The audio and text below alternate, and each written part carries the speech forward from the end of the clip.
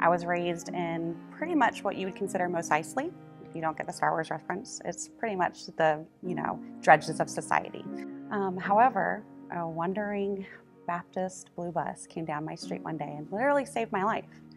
And I jumped on that bus going to a church I had no clue about. I received the traditional church snack, and heard the message of Jesus. Realizing I needed this guy who seemed so bright and shiny and good, and I accepted him as the Lord. My mom took me and my brother to church like every time the doors open because I was a wild one. But I never really had a relationship with Jesus through all that. Like when the doors were open, but they did youth activities, youth events, but there was a missing connection.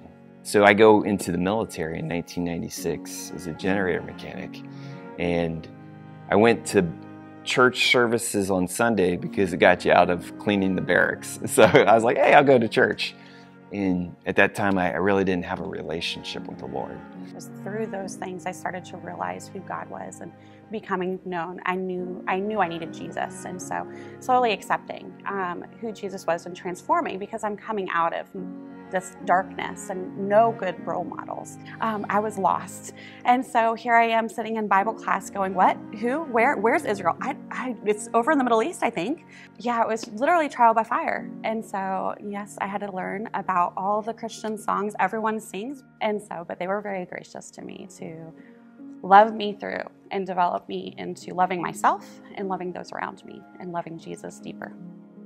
While we were there, they were like, hey, if anybody is interested, we're looking for Awana volunteers on Wednesday nights. And I was like, Well, I wasn't doing much of anything because I was a single soldier on Wednesday nights. So I was like, sure, I'll help out. And I get put with the 9-month pregnant lady.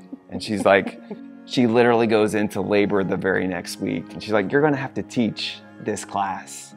And so I literally get to the end of presenting the gospel message. And I was like, is there anybody that would like to receive the Lord? And this little girl raises her hand. And I was just like, okay, hold on. Right? And then I was like, oh, there's a prayer. I was like, hold on, pray with me. And that was like the first time that I had seen the power of the gospel. I was like, that was not me, because I wasn't even prepared for that. And so I recognized that there was a power so much greater in the word. So I started volunteering to help out with the youth there at the Christ and Youth there on Fort Irwin. And in 2000, and so I went to Johnson Bible College, where I met this wonderful young lady.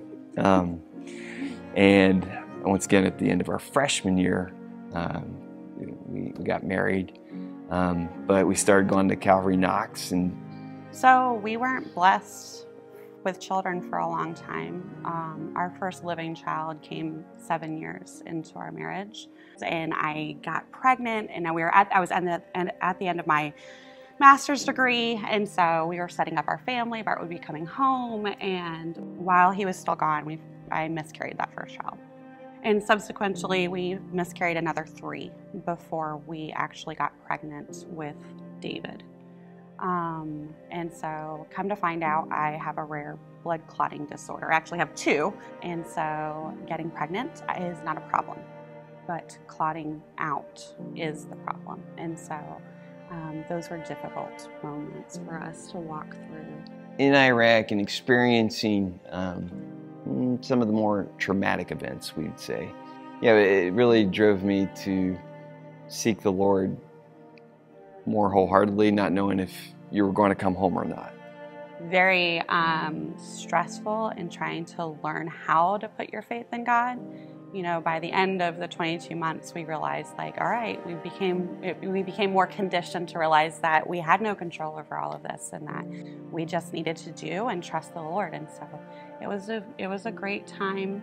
I use the word great loosely, but a time of strong development for both of us during that time in our foundational knowledge of who Jesus was, what his word had to say, and to see his promises constantly and his faithfulness constantly. Yeah.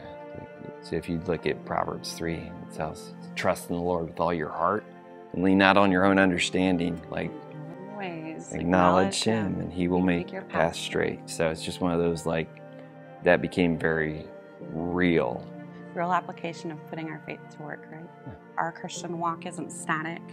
It's constantly moving either forward or backwards. There's no standing still, you know, unless the Lord is forcing you down into green pastures, and that's the only time things, you know, take a pause. We've had our paths shaped, changed, and moved. If you would have told us where we were going to be, you know, 24 years later, living in Colombia, of all places, I would have laughed at you and said, absolutely not. No, Lord, you don't understand. Here we are, planting roots, and the Lord is literally prying us from the military and this stuff. He's literally just slowly removing those things and letting us plant here into this church, slowly but surely. You know, we have a home fellowship group that we're a part of, that we get to be able to be invested in with people and do life together and build those bridges. It's been fantastic. Be able to be vulnerable, you know. Yeah. I think it's been awesome. Yeah, I got to go through trauma reboot, so that was pretty phenomenal. Learning the purpose in the pain and reminding ourselves of, yes, we are children of God and that he's for us. He's not against us. You know us and you know anything about us. We love when we get a chance to teach about being known by God. We have a 5-finger principle. Yes. Ready? Yes. Get in God's Word daily. Get in prayer daily. Worship with passion. Serve him and way, because Jesus is the way, the truth, and the life, and no one comes to the Father except through him. And so that's our big 5-finger principle that we try to take with us when we're teaching with kids and we are teaching with the youth. And okay, granted, we might not say those exact things when we're with our small group, but that's pretty much what we're directing you to, is to get in your Bible and have you been talking to him? Let's talk together with him, you know.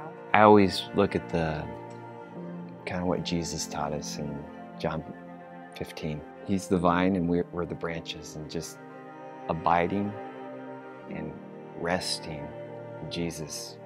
Like that's the most important thing that my kids could do, my friends could do.